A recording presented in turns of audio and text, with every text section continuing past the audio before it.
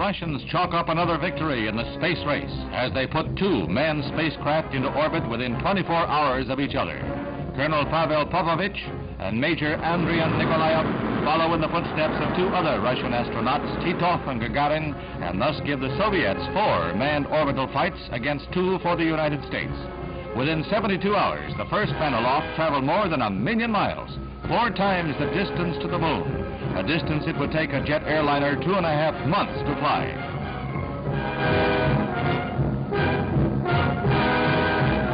As Vostok 3 orbited, Vostok 4 followed on its heels, at one time within 75 miles, proving that a contact in outer space was possible. Tracking stations indicate that there is little doubt of the success of the Russian feat, that is seen as 2 years ahead of the U.S. effort.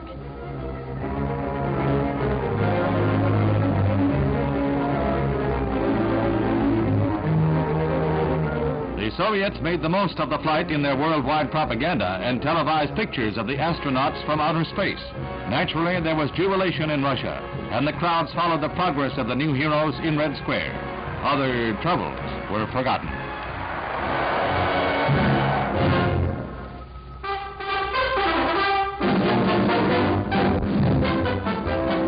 Happy birthday to an elder statesman. 45,000 well-wishers assemble at West Branch, Iowa for the dedication of the new Herbert Hoover Library on the former president's 88th birthday. Here, state papers and mementos of Mr. Hoover's long and fruitful career will be preserved for study by historians.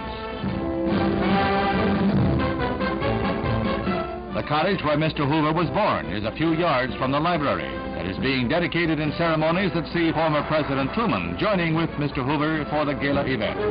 The Hoover Library, like the Eisenhower, Truman, and Roosevelt libraries, will be part of the National Archives.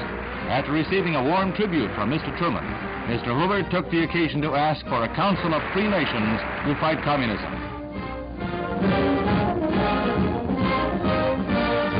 To climax this day of honors, Mr. Hoover receives a Distinguished Service Award from fellow engineers, and 2 universities, Missouri and Washington, confer honorary degrees. The nation pays tribute to a man who has dedicated his life to public service.